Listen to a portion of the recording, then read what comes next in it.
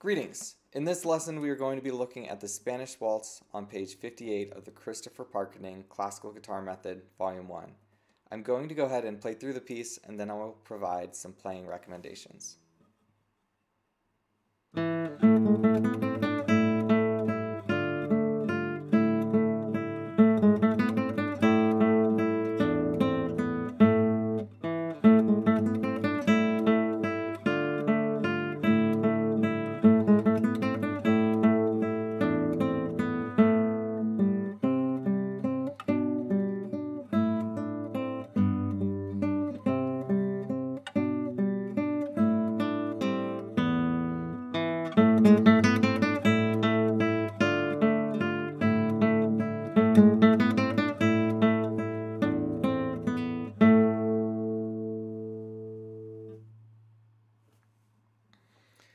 In this video, I would like to focus on tackling this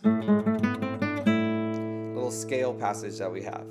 A great thing we can do in order to conquer something like this is to start with the end, in this case A and E, and then add step by step. If it's really easy for you to do that, add another step. Just one note at a time.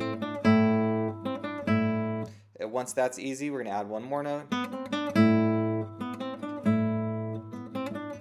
Once that one's conquered, can you do it 10 times in a row? If you can pretty much depend on it. And then you can add another note or two. If you do that all the way through, and then all the way back to, then you're going to build up a very secure technique that will help you to confidently play through these scale passages.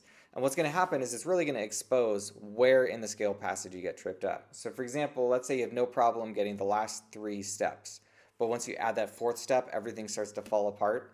That identifies exactly what you need to hone in on with your technique. So this is a very useful practice technique for identifying our problem spots and then buffing them out. So I encourage you to give that a try, work on it. Let me know if that works for you. Thank you very much for watching. If these videos are helpful to you, then I encourage you to like and subscribe. It'll help others to find them as well. Thank you for watching and God bless.